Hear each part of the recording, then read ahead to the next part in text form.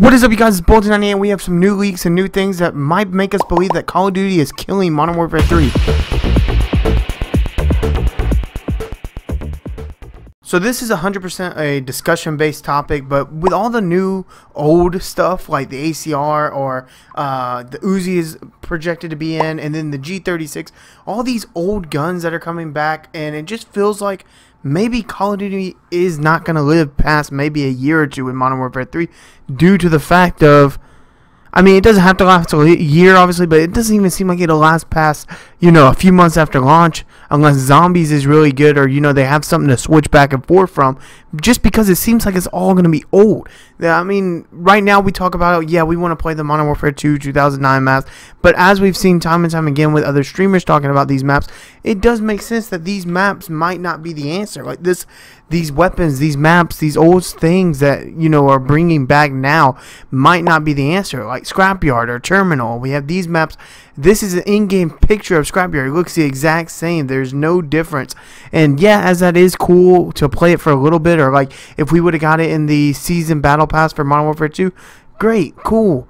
But those are going to be our core maps. Those are our maps to play at least until we get like further in the season. These are the only 6v6 maps we're going to have.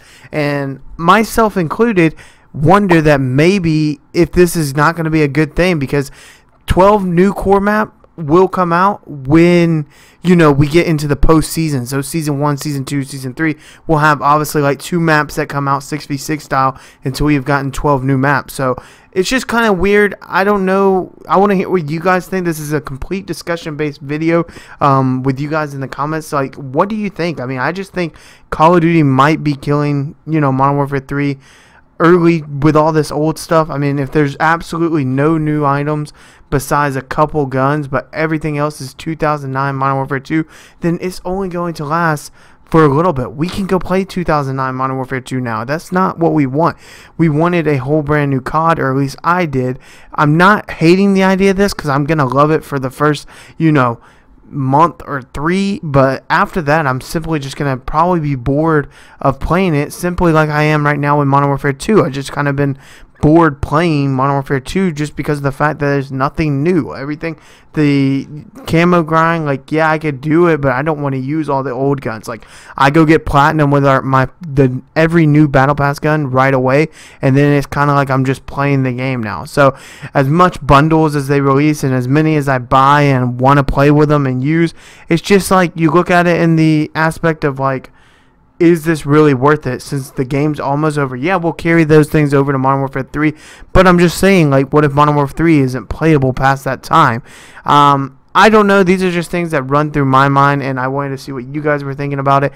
If we had a wish list, I do wish that they come out with just a few maps of, of their own, instead of copying Modern Warfare 2 2009, copying and pasting that with just better graphics and better movement. I wish that we could, count on some sort of new maps or some sort of, newish stuff to it. But let me know what you think. Some people love the old things, and that's completely fine. You're entitled to your opinion, but let me know down below what you are looking forward to, and do you think that you could honestly play this older style game or older map, older gun game as long as you play like a brand new Call of Duty? Because I'm interested to know if you guys can. I mean, obviously I will, because I obviously always play Call of Duty. It's just always there. Even whenever I'm not feeling it, I can always get on and play with my friends or something. So it's not terrible. I just don't know, with it all being old content, if it's going to hit the same.